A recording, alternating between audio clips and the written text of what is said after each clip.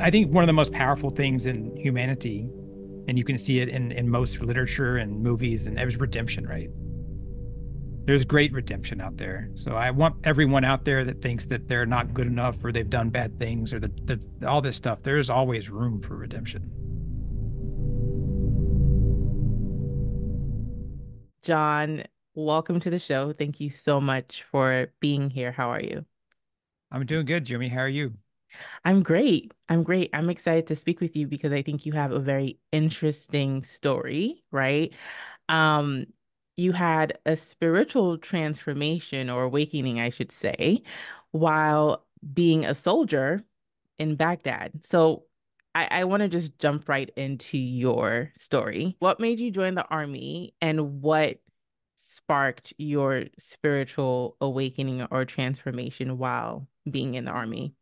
Right. I joined the Army straight out of high school, and you know, I joined about a year before 9/11. So by the time I got done with training and everything, it was only about 6 months before the war started. And then the war started. I spent half of my enlistment in Kuwait and about 2.5 years. And I was there for, supporting our troops in Afghanistan. We invaded Iraq from Kuwait as well. And once my enlistment was over, I had to decide if I was going to kind of stay in or get out or go back into I was a counterintelligence special agent. So I could have gone back to Washington, D.C. and worked in the Beltway, but I didn't want to work in a cubicle and fight traffic twice a day and all that. So my wife, who was did a similar job to me, we decided to stay doing what we were doing. We did it as civilians. So once we got out of the army, we were civilians, basically just doing the same job. And we did go to Baghdad for over a year and a half, and uh, I didn't have my spiritual awakening then.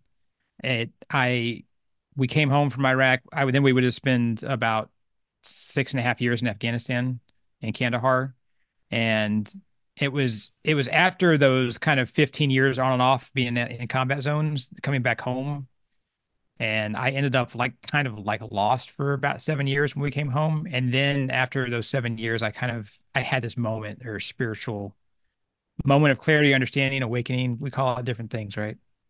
And when I was doing research and I was reading through some of your stuff, I thought you had like some sort of reckoning or knowing while being stuck in a desert. Do I have that Yeah. correct? Yeah. I gained a lot of perspective in combat. Uh I, having missiles shot at you and truck bombs go off and rockets shot, and also like I was part of this military industrial complex that's kind of this dark machine. Like it does some good stuff. Don't get me wrong. There's some good things for this, that, and the other, but there's still a dark machine at times. And so being part of that darkness and like you're fighting the quote unquote enemy, and the longer you're fighting, the more you realize we're all just humans. And so I definitely had a reckoning in that I discovered that in my time in all these deserts in Kuwait and Iraq and Afghanistan that we're all just human, and we're all just trying to make it in the world. And that really kind of struck me. I didn't realize at the time that this was a spiritual thing necessarily, but it was a powerful thing that happened to me that I think would definitely lead to that awakening later on, for sure. Yeah. And how would you describe your spiritual awakening or, your spiritual awareness? Because you hear people say that all the time, like, I had an awakening, I had a knowing, and I woke up. But a lot of times I want to know, like, what did you wake up to, right? Like, who were you Yeah. before the spiritual awakening or the knowing? And what did you wake up to or realize after, the spiritual awakening? That's a great question, especially the before and after part. Before I think we're all on a journey, whether we know it or not. I didn't know that at the time. So I didn't know I was on a journey, right? I was on a spiritual path. I wasn't religious. I wasn't overtly spiritual.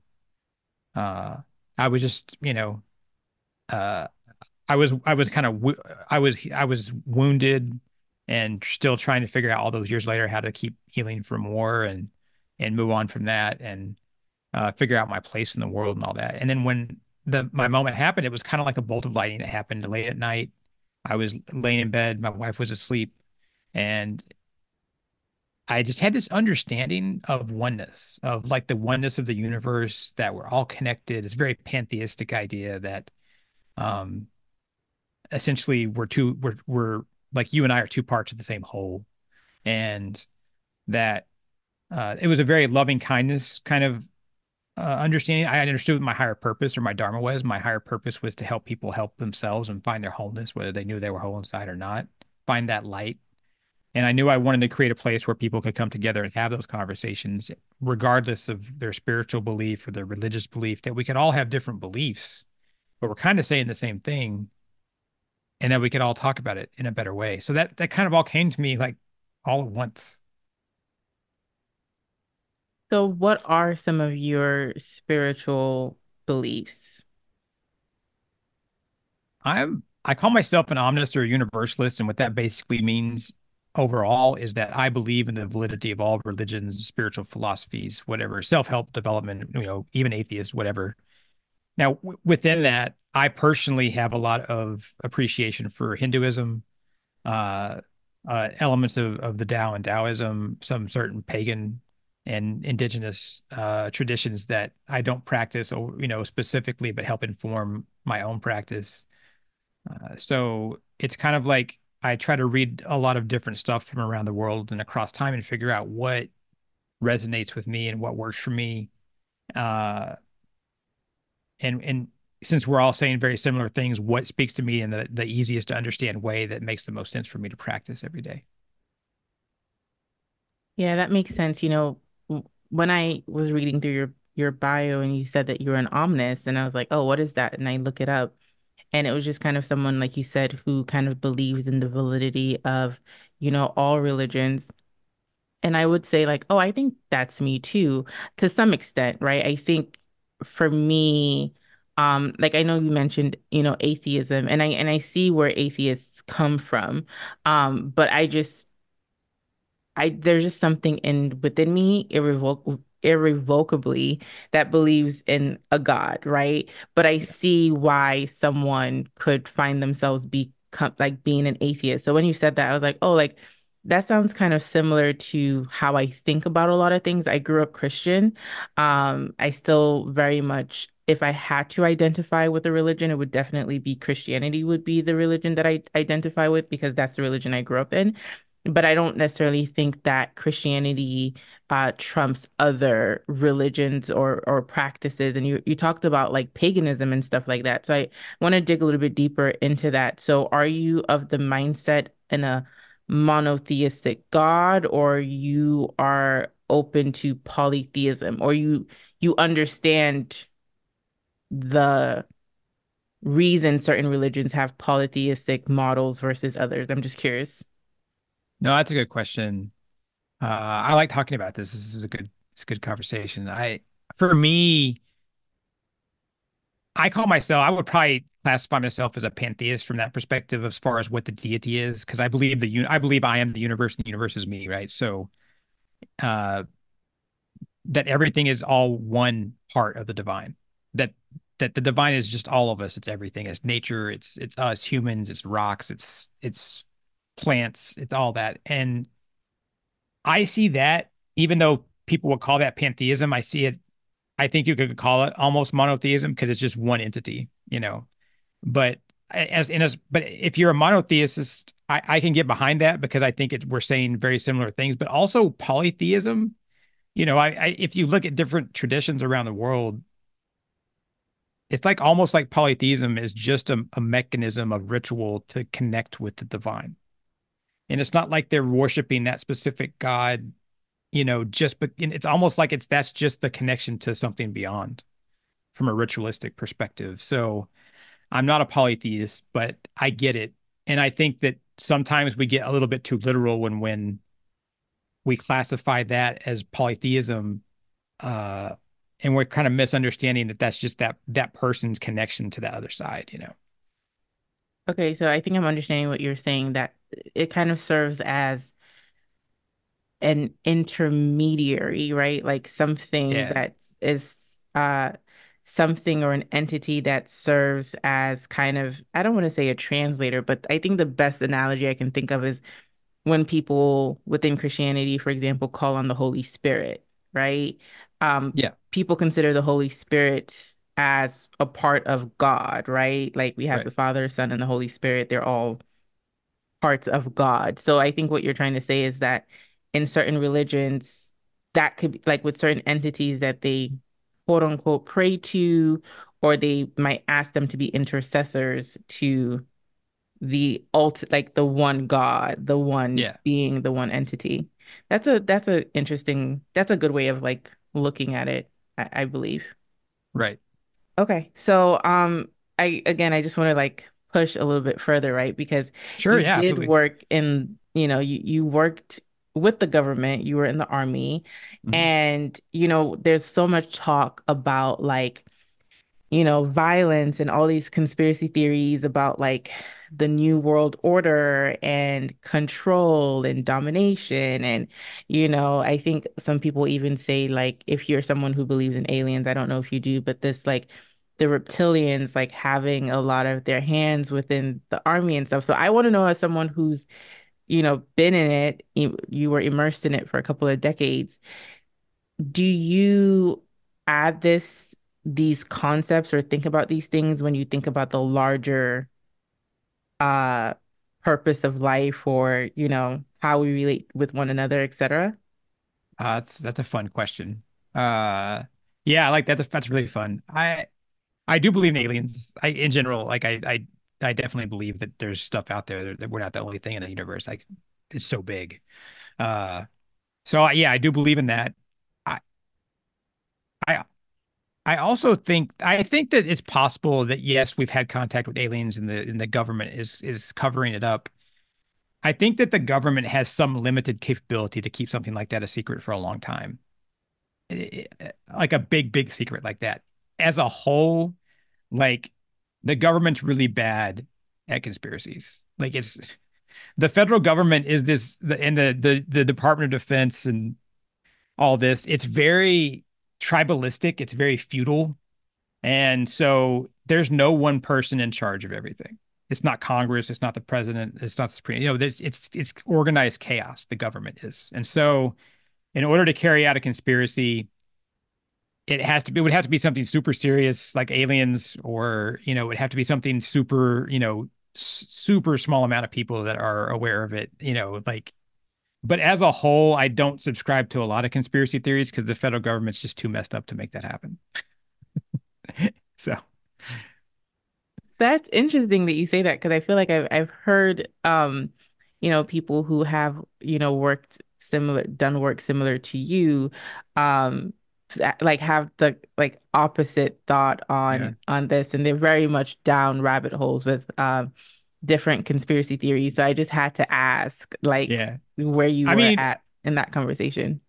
I don't talk about it very often, but I mean, I had a top secret security clearance, and I was counterintelligence, and I mean, I know people who've worked at like Groom Lake Area 51. I know people who've worked there, Hmm. and like my one of my counterintelligence partners in Kuwait uh years ago, 20 years ago, was his name was Luis Elizondo, or Lou Elizondo. He's one of the guys that was in the Department of Defense that came out about aliens. I know Lou quite well. So Hmm. I mean, it's an interesting thing to talk about. Yeah, it is very interesting. And another question I have for you related to war, when people like have a spiritual awakening and they have this notion like we're all one, like you're me, I'm you, and all of that stuff, you know, you start to see, you don't see as much of a divide between you and someone else who might not look like you, right? So, do you have any thoughts on the purpose of war? Do you still think that war and combat is necessary? And if you do or if you don't, how do you kind of like reconcile that with your experience? That's a complicated question, and so I'll answer it the best that I can. Uh, I will say that in the world that we live in right now, like sitting here today, combat is necessary. War is, a standing army is necessary where humanity's at. I will also, at the same time, I will tell you that I was idealistic growing up. I wanted to do counterterrorism, and I wanted to go figure that out and make the world a better place and help the world. That's one reason I joined the army. And the longer I was in the machine, the less I saw myself helping the world. And the more I realized that war is ultimately political. War is a political tool, it's a political device. And it doesn't matter why you go to war after the first 48, 72 hours or whatever, right? It's just there's not the reason you went to war isn't going to be the reason you stay at war. And I mean, we were in Afghanistan for 20 years.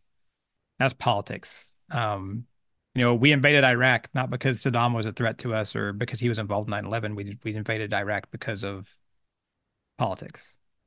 Um, or because Saddam tried to kill W's dad, tried to assassinate him back in 93. Whatever. And I'm out of politics now. I'm very apolitical. I'm comfortable talking about it a little bit, but to be able to answer questions like that, because I was involved in geopolitics for my job and I had to know it. But war is political. It doesn't serve much of a purpose. I think we do have to have a strong and present military because of the we can't get each we can't get each other to just accept one another and to regard each other as humans instead of regarding each other as people that are part of a nation with like imaginary invisible borders that don't really exist. I think, it's that if everybody could just go back to that, you know, we are the world, right? And Michael Jackson and the song and we're all one, right? Uh but we can't. So at this point, war is pointless. It doesn't serve much of a purpose, and yet we still have to have a military. I guess that's the best I can answer that. So if I'm understanding what you're saying obviously, war is pointless. It'd be nice if we could all just kumbaya and like hug and hold each other's hands, but that's not the case. We're still going to have a system of protection. And unfortunately, in this reality that we're living in, there's certain things that we need to, I guess, fight for or be able to stand up against in related to like geopolitics, etc. Even though a lot of it is very dicey and questionable. Yeah, that's a good summary. And I would add at the end of that I'm completely out of politics now. I'm out of even social justice. I'm about self-love and loving my neighbor because Hmm. I think that's the best way that I can change the world is not through any political action or social justice or politics. The best thing I can do for the world is to love my neighbor regardless of who they are or what they are and to love myself. And that can lift up and change the world. I would add that in because I think that's an important asterisk or qualifier to that. Okay. Yeah, and I think that makes sense. And one thing you talked about is the importance of living your higher purpose or dharma. What is dharma? Dharma. I hear that a lot. What is it and why is that important to like achieve or reach? I talk about it from kind of the Hindu sense of dharma, and Hmm. it basically it roughly translates into what your higher purpose is in this world, like what you as an individual are meant to do. And I think that that's going to change for each person. It's going to change within that person. That might change throughout their life. It might be something, and it might change into something else. And I think some of us kind of have an essence of what we're put on the earth to do, on the world, in this universe to do. Some of us kind of know that. Some of us might just have an essence, but not quite know it. And some of us might not even think about it or realize it. And I feel like if we're not living our higher purpose, if we don't know what it is, we have to find out. And if once we find out, if we're not aligning that with how we live our life, with how we live our day to day, with the job that we have, I think we're setting ourselves up for like a lot of heartache and pain and suffering. Essentially, it sounds like living in a life that is intended for you, right? So like Yes. Yeah. being authentic and living in your higher purpose, because that word purpose is so heavy for a lot of people. And depending Yeah. on what stage you are in life, it could, change and like kind of Yeah. look different. So it's always kind of like how can you tell when you're living in your dharma? Like how do you know when you're living in your higher purpose? That's a good question too. And I get asked that a lot. uh, by by by hosts sometimes and by clients as well, by people that I talk to. It's going to be different for each person to realize what they're if they're living it. You kind of have to ask yourself, okay, like what lights my brain up? Like what lights me up? What makes me lighter? Like, what's that thing that I'm going to do tomorrow that I can't wait to go to sleep and wake up and do it again? Uh, and maybe you have an essence of that, not you, but the like the big you, and maybe someone else. You can even talk to other people and say, "What do you think I love? Like, what lights? Do you know what lights me up?" Like, there's different ways to find it, to know, to then understand whether you're living it or not. Like, what brings you joy and calm and peace and serenity? Those are answers to those questions. Are you, and like, what are your values and beliefs? Because some people can list their values and beliefs out. Some might not be able to tell you right away what their values and beliefs are. So are you in alignment with those? I think that's going to inform what your higher purpose is as well. Yeah, I agree with you. I think, a lot of people say that like what lights you up, what can you do that, fills up your spirit and everything. And I think because we live in a world that is so whatever your talent is, whatever you feel good about, you need to turn it into something that you can monetize. It can't just be something that you're just good at and that you enjoy.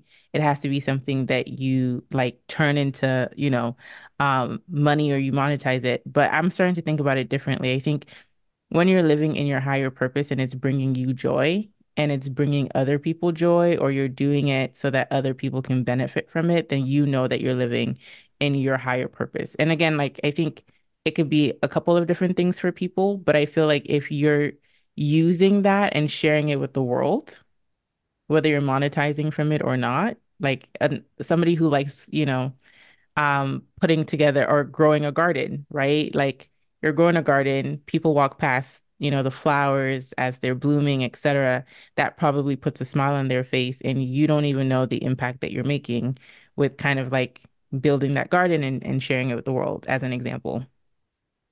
That's a beautiful way to describe it. That no, you nailed it. Okay. Because yeah, sometimes you're living it as your job or vocation, and sometimes it's just something that you do every day. And yeah, and yeah, you're doing it for you, and yet you're lifting up the whole world around you. And you're when you're in line with your higher purpose, yeah, you're everyone around you going to be better because you're better. So everyone around you is gonna be, your spouse, your children, your coworkers, or whoever it is. Like, no, I totally agree that sometimes it is your occupation, and sometimes it's just these things that you do in your life every day that align with what you feel your purpose is. Yeah, I agree with that. Um, Something else that you talk about is this notion of stream of unconsciousness.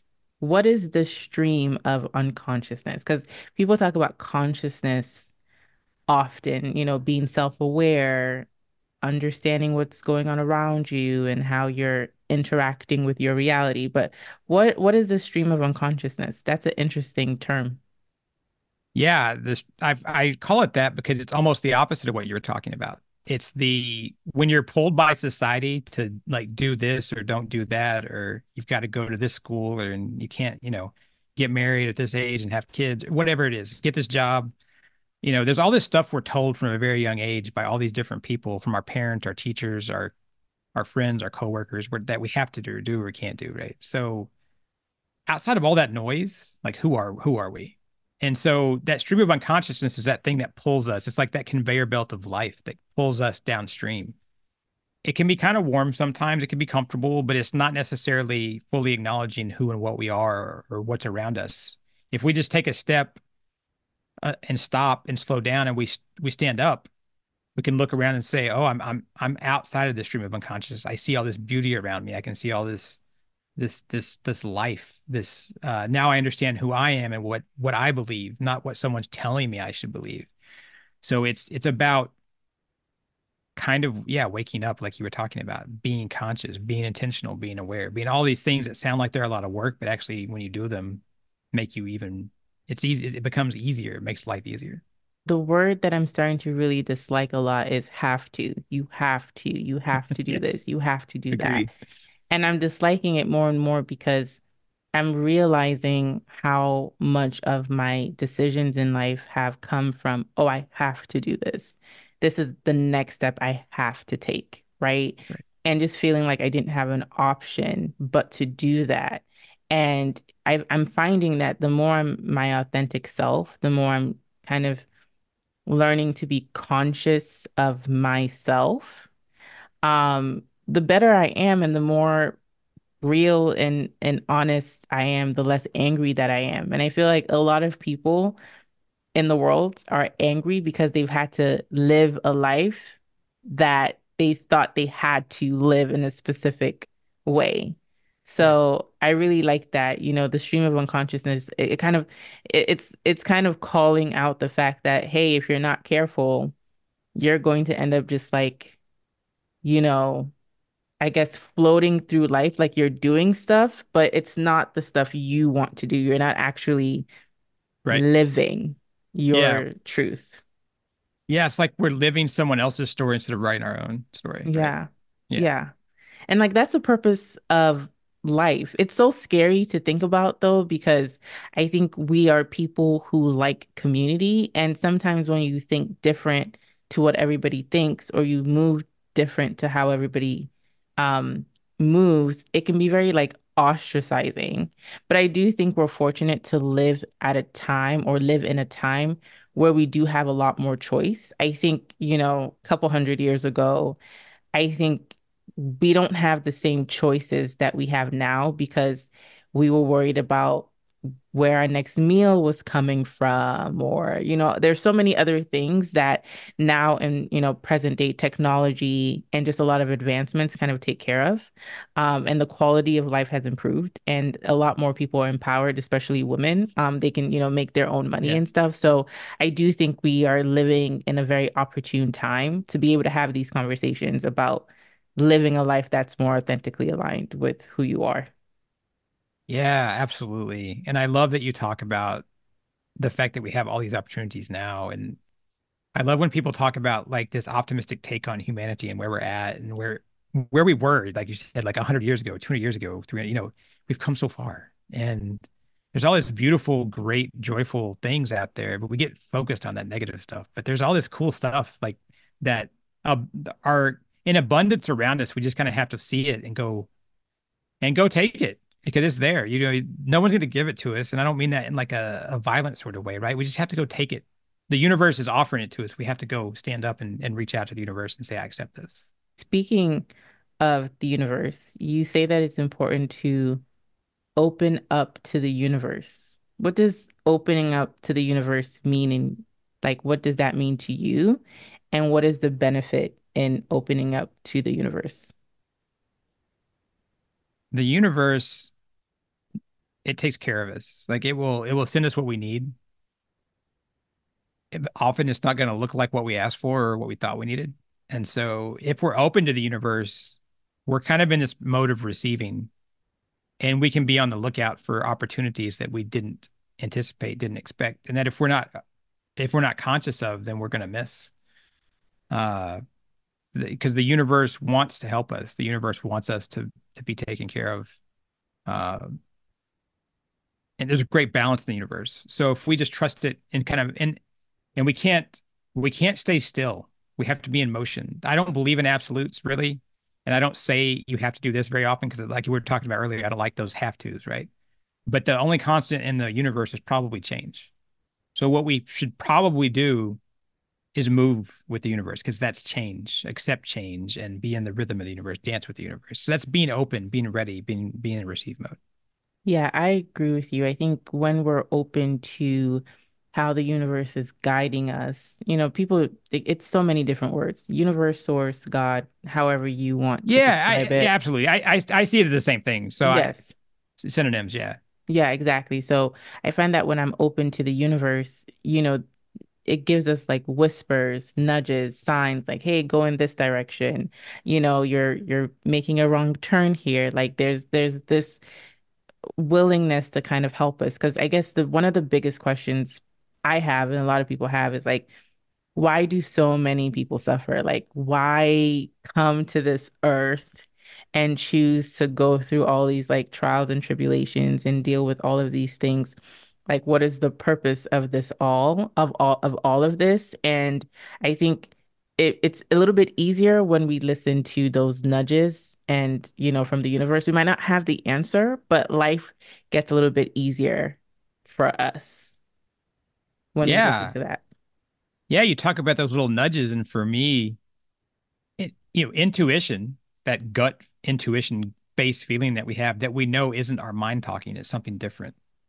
That's the universe, right? That's God, the divine, the self, whatever you want to call it.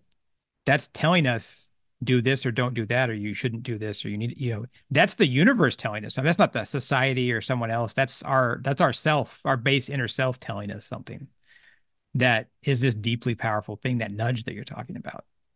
You talked about, you're an omninist, of course, but you said that some of the religions that you kind of, really resonate with the most, like, Hinduism, Taoism. And I know in Hinduism, that was the first religion that I studied that really talked about the notion of karma and reincarnation and all that sort. So I just want to know, like, how deep are you in some of these teachings, understandings? Do you believe in them as well? And how does that play into your, spiritual life and your connection with the divine and yourself? Ah, I love that. It's a fun question too. Yeah, I delve pretty deep into Hinduism. I believe in the universal oneness when I call it like the Brahman, the universal thing. Like the individualistic gods like Krishna and stuff like that. I don't really get too deep into the individual personal gods of Hinduism, but the universal side of it I do. Some of the yogic traditions and uh uh really resonate with me. They have an idea of that, birth, life, death, rebirth, that reincarnation, the cycle of things where you come to life, you learn, you die, you come back, you learn even more, and you advance, you evolve as a being. And we talk about having old souls, people are old souls or whatever, right? They've lived previous lives or seen other things, right? So they call that samsara, like it's a cycle, it's a circle that we're in. And I deeply subscribe to that. I think that even within life, we have these cycles that we live that are smaller samsara. There's like, we get stuck in these cycles of these habits and routines of positivity, of negativity, things that affect us. And so, yeah, and like yoga isn't just a bunch of poses, right? It's this meditative thing. It's this getting in touch with the self inside that's tied to the universal everything, and that the poses and the breath work and everything just are a means to an end to achieve that spiritual connection to the other side, or to ourself, however you look at it, to the divine. So yeah, I definitely I really dig Hinduism. I think it's a really beautiful religion. I'm really fascinated by Hinduism as well. I think reincarnation was like the first thing I heard, and the whole karmic cycle that, like, you know, got my attention. And I was like, I feel like that sounds right. I felt that in my gut. And of course, I've had so many conversations about it now, done additional research, and it seems to track with a lot of things that have been said and written about across like ancient Yeah. civilizations, a lot of ancient history on the notion of reincarnation and karmic cycles, karmic laws, etc. And the reason I asked that question is because, I mean, it kind of gives you a different perspective on, again, why are we here? What is the definition of purpose? Even the relationships that we have in our life, why are they here? How we're interacting with the people in our lives. What does that really mean for our purpose in our life and our understanding of ourselves and the divine? So I thought it was important to, obviously ask you that question. Um, I know that you have a spiritual community called the Kishar spiritual community. So I just want to talk about that a little bit more. What is the origin of the name, and like why did you decide to create this community? Thank you for asking. It's been kind of my labor of love for over 2.5 years now. So uh, I knew that I wanted to create a nonprofit online spiritual community as soon as almost I had my awakening. It was like almost simultaneous. And I felt like there was room in this modern age for authentic, meaningful connection in the digital world. Looks like you and I are having a great conversation right now. We can do that, right?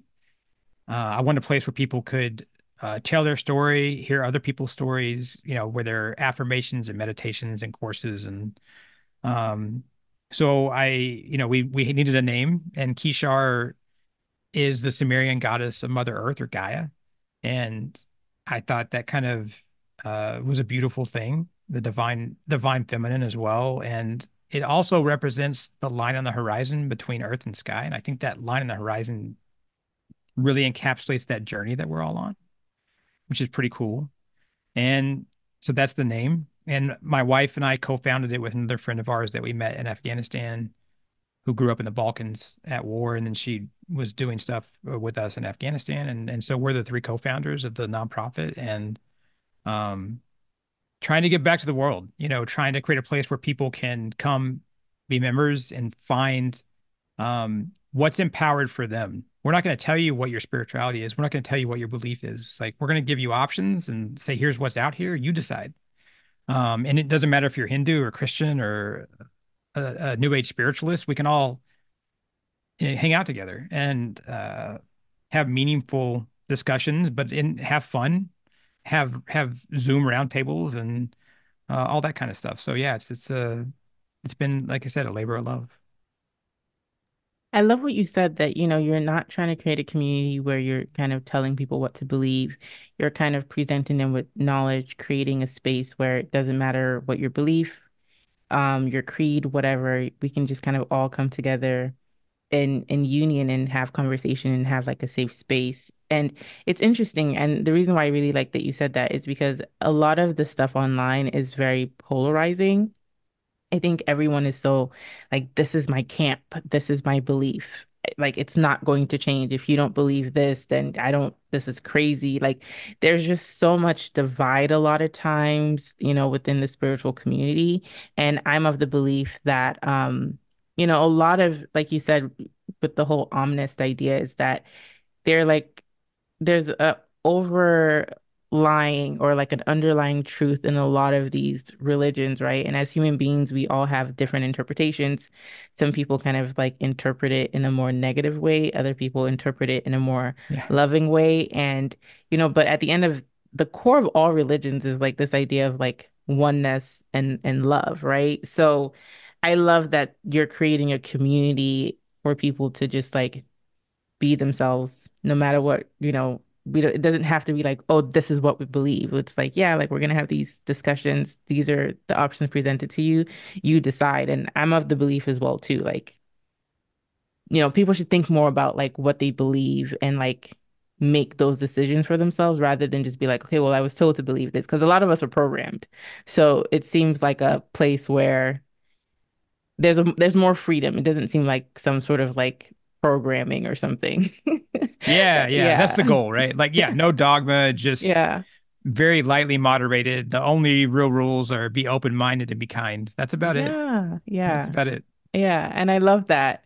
Yeah. Speaking of, spirituality and just like having a community that really helps other people, I know that you like to distinguish between spirituality, science, philosophy, religion, and self-help. Even though a lot of these things bleed into each other, I just have to hear your thoughts, especially on what you think the difference is between spirituality and like religion and also philosophy.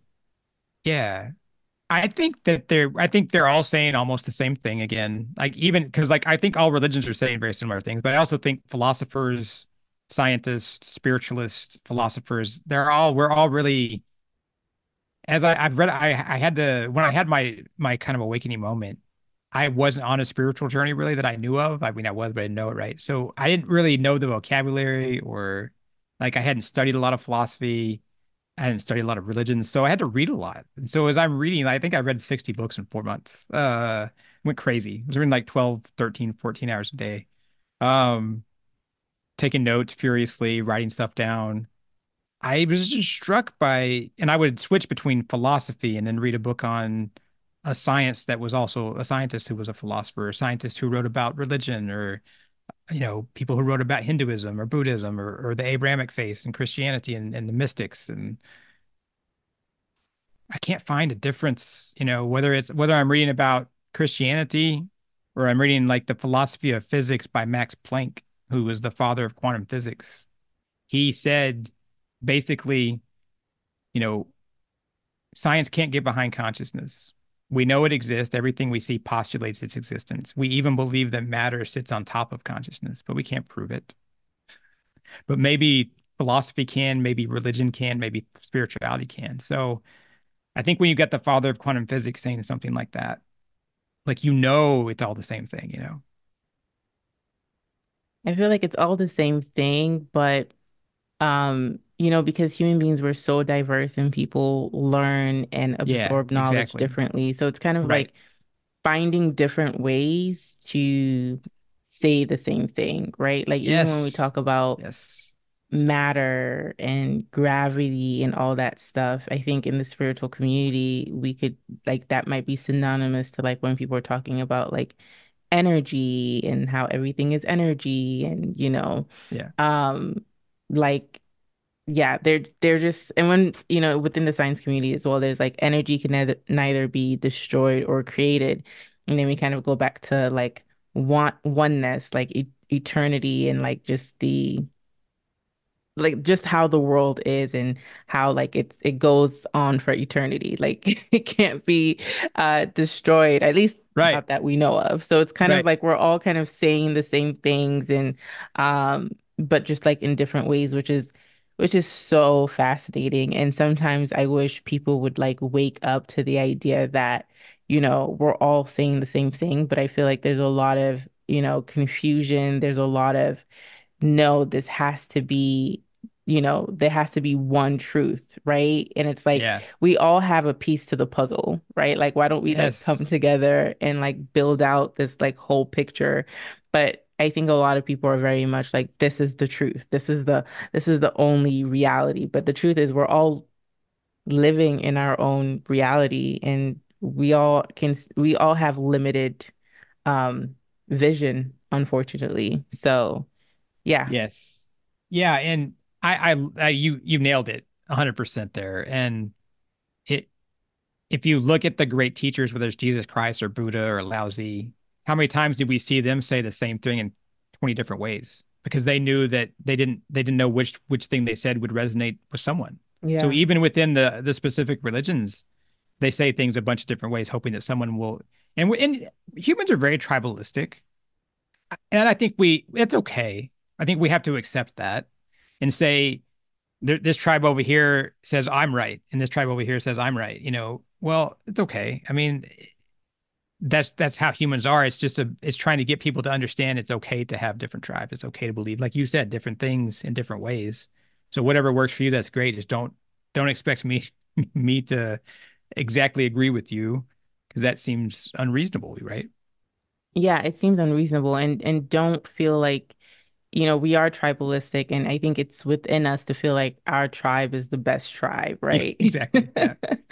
Yeah, And we my are like, team, right? It's all this it's is always my my team's right. team. Yeah. Exactly. But I think, I can be like, yeah, this is my team and I might think we're the best, but I don't have to necessarily put you down or make you feel like, what you believe is, completely left field. I mean, there are some things that I just can't get behind personally. I mean, everybody's like different. So for me, I struggle with the flat earth theory, for example, but Yeah, um same.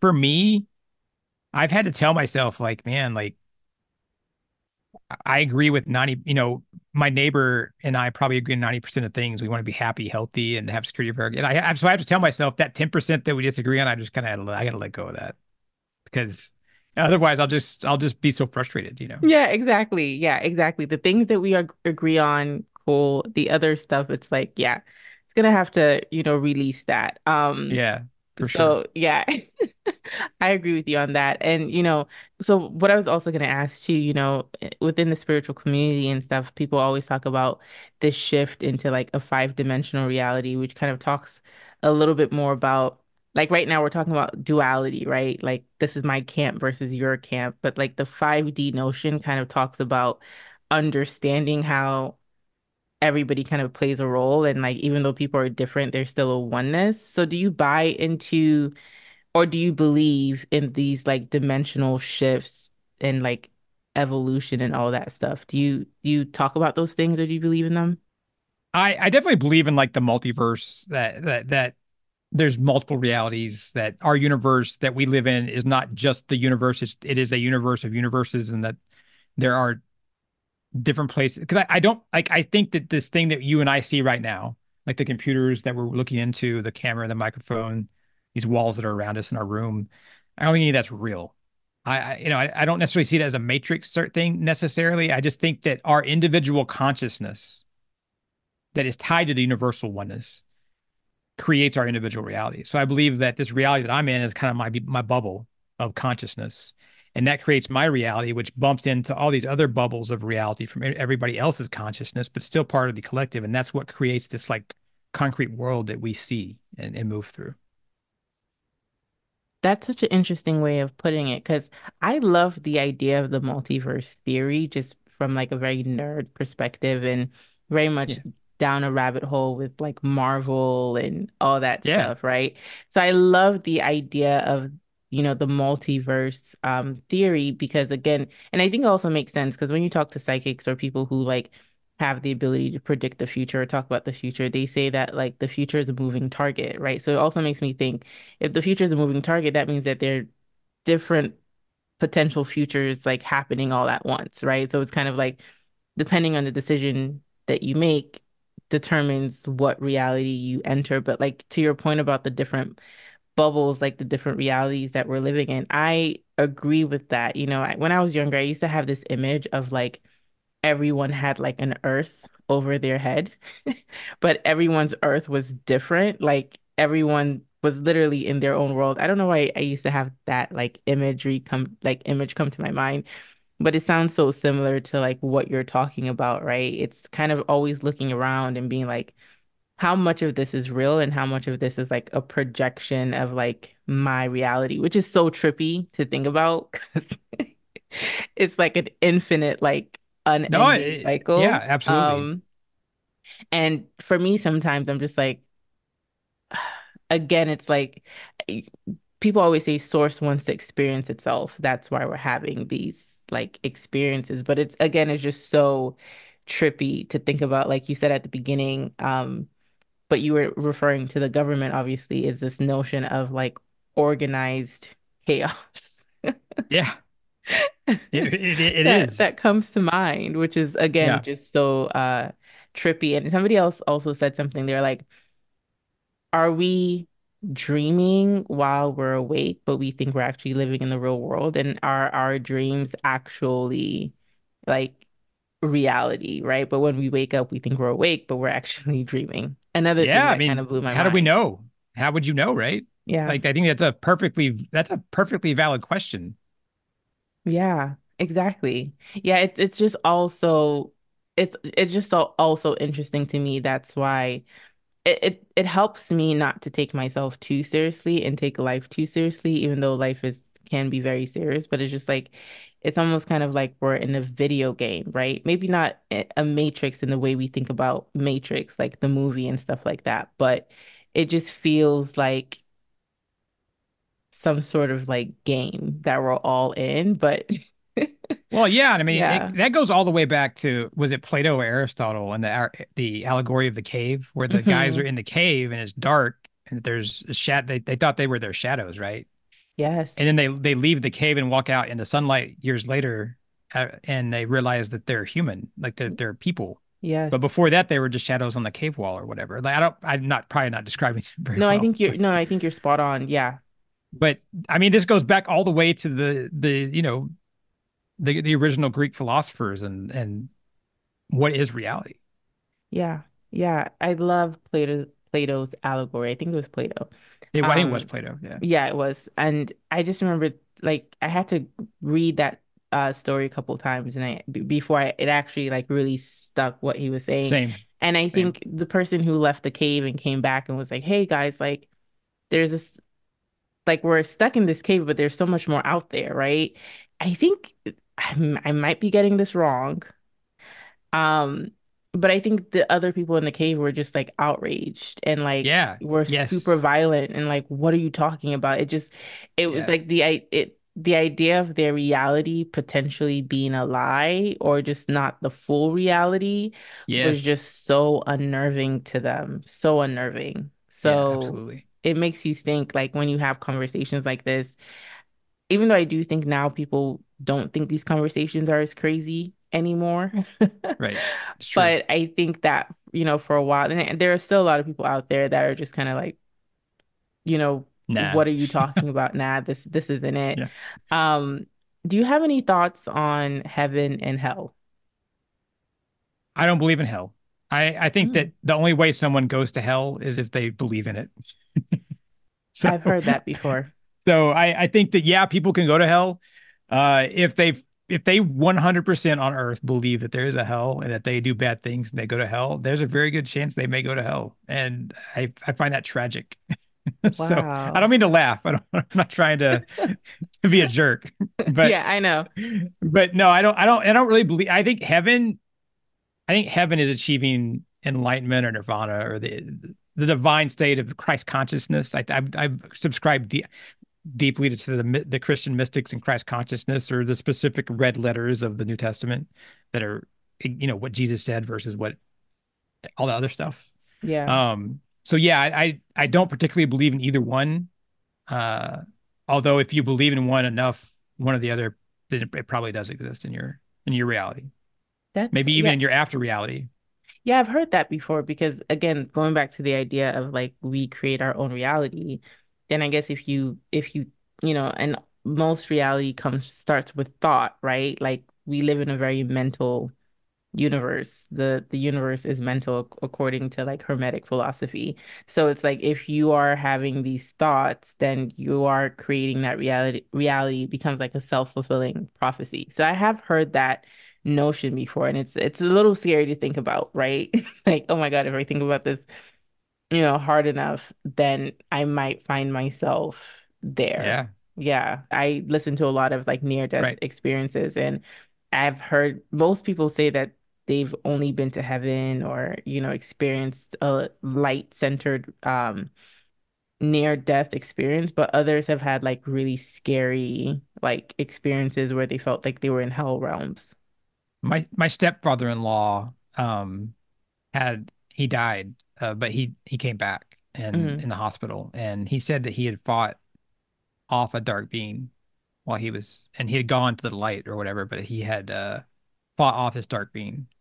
mm, Um, I always thought that was interesting that he had a struggle and came out in the light, and and he came back wow. to tell about it.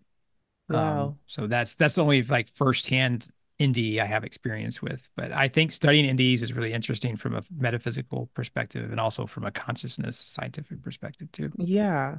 It's interesting you mentioned the dark beings. Like I've heard so many people talk about low vibrational beings and like demons and like lower astral entities like attacking them.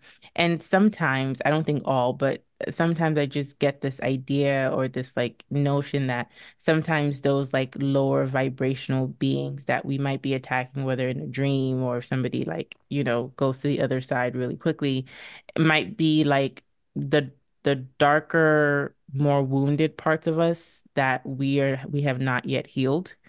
So Right. almost kind of like fighting them in the spiritual sense, or in the metaphysical sense is almost kind of like a shedding or a reckoning with the darker, more shadowy sides of our personalities and who we are as people. I fully subscribe to that. I think that's a great Hmm. way to explain it because I think that struggle within ourself is this big thing. I very much in kind of in line with that. I see us as the balance of the universe walking, and we see the light on the right and the dark on the left, and or vice versa or whatever. But we're that balance walking in the middle, and we get to choose where we put our attention. But we Hmm. still have to accept the darkness. We can't ignore it. We can't pretend it doesn't exist, And there's that acceptance of balance. So I definitely subscribe to kind of that idea. When people say accept the darkness, I feel like sometimes I think I have a sense of what you mean, but I want to fully understand. So how do we accept the darkness without it consuming us? So, Yeah. because like some stuff are It's like some stuff is really dark, right? Like oh really really, dark. really Yeah. dark. So, what do you mean by like accept the darkness? Like, what meaning do you subscribe to that? So yeah, it's a good question. It's a good topic. So for me, like I accepted that I have darkness within me because I did these dark things in the military, right? Like I Hmm. dropped bombs on people and sent people to go capture people and broke up families and tribes and awful stuff that I wish I hadn't done. That's dark stuff. And then we have sometimes we have dark thoughts that we don't want to admit that we have. And so I think that as a society, we don't really accept that there's darkness within us. There's that darkness is a necessary part of the universe. I think we get it all jaded in Judeo-Christian society because we just talk about the light and heaven and goodness, and then we just subscribe everything else to kind of this hellish type thing, right? Or bad. And darkness can be bad. That's I'm not saying it's not. It's just that there's probably darkness in each of us, and maybe it's just me, or maybe it's just a few people. I don't know, but uh, I think we all have these feelings and thoughts that come forward, and that we push back and say, "Oh, that's not me. That's a that's this thought over here that I just was a fleeting thought or whatever." But I think if we accept that the darkness is there and we say, "I accept it, but I don't let it control me," that's what we have to do. It's an acceptance in a way of saying, "I know it's there. And I maybe I'm uncomfortable with it at first, but I'm just going to become comfortable with it. Not comfortable with it in a way where it defines me, it controls me, but it's like the yin and the yang, right, of Taoism. So you've got the the light and the dark, and they're in balance with each other. I think that's it. I think that's why I like Taoism so much, because that line in the middle is the Tao, that is the way, that is the universe, that's God, the divine nature. And if you look at nature, nature is balance. Nature is light and dark. There's birth and rebirth, and there's death and all of that. And it's a cycle, right? So for me, that's how I would describe it. I'd say acceptance is not an acceptance in an overwhelming sense. It's just acceptance that I'm going to know that it's there. I'm going to accept that it's there, but I'm not going to let it define me or control me. I like that. I do like that. It's kind of, we can't 100% get rid of the darkness, right? Because like you Right. said, the what I understand the need for darkness in this world, in this reality, in just nature, etc., is without the dark, you can't recognize the light, the significance Yes. of the light. Yeah. Light loses its significance without the dark, right? 100%. It's about free will. It's Yeah. about choice. And I like that you bring that up, because people ask, well, why is there pain and suffering in the world if there's a divine, if there's a God or whatever? It's like, that's not the point. Like, do you like free will? And almost everyone will tell you, well, yeah, I like free will. I like having choices. I like the idea that I have free choice and free will. So, well, if you like free will and if you like choice, you have to accept that there is light and dark out there on either side of those choices, and that somewhere in between them is some balance. And so, yeah, I the contrast of the light against the dark, I think, is a hugely important theme. Yeah, and I was thinking about it the other day. Like again, we live in a world where it's kind of like good or bad, black or white. But when we think Yes. about the dark versus the light, there's really no like hard line in the middle that separates the dark from the light. They kind of bleed into each other. It's kind of how they say like love and hate are two sides of the same coin, right? Like Yeah. the the coin has two different sides, but they're both Yes. it's still one coin, right? Like Yeah. there's no separation between the dark side of the coin or the light side of the coin. It kind of like all bleeds together. So I think a lot of it is gray, and that gray part is like the freedom of choice that you're talking about and the ability to recognize the light. And I kind of want to, dig deeper a little bit into your experience if you don't mind sharing. Like, you know, while, being in the army, there's some things like you said that you regretted. So did those like what you might consider dark decisions haunt you for a while? How were you able to like release them or like come to terms with, okay, these were decisions that I made at the time that I thought were the best decisions or I had to make versus like who I am now? No, that's a powerful question. Yeah, they bothered me for a long time. And there's a part of me that I've tried to accept and let go of that it probably will still bother me for a long time, even if I've kind of accepted it. Um, yeah, it bothered me for a long time. I realized that I did a lot of things that saved people's lives. I kept my brothers and sisters in arms in my unit alive. People, when I was at Kandahar Airfield, it was the single busiest runway on planet Earth. It had 50,000 people on base. Like I was in my unit, our unit was responsible for protecting that base, all those people and all those aircraft and all this stuff. So it was a big job. And so yeah, I know I saved lives. I know I kept my people alive by making good decisions. And I know, you know, down to a fairly specific number, how many people that you know, I recommended to my commander to drop the bomb or to fire the missile or to, and how many people that we went and captured and sent to prison and took them away from their wife and their children. And they, in Afghanistan, that's the patriarchy. It's like, that's their whole world in a place like Afghanistan, the husband. And we would send those people to prison and the family would be broken. So yeah, that tore at me the longer I did it. And there were some times where some things happened as I was conducting operations because I was an intel director and I also was an operations manager for an asymmetric warfare unit. And yeah, it definitely wore on me. Um, and it's something that I've been able to come to terms with, and it's one of the reasons I want to give back to the world and give back to the light of the universe because I don't think that any one thing that we did or any series of things that we did defines who we are. Um, so I think one of the most powerful things in humanity, and you can see it in most literature and movies, and it was redemption, right?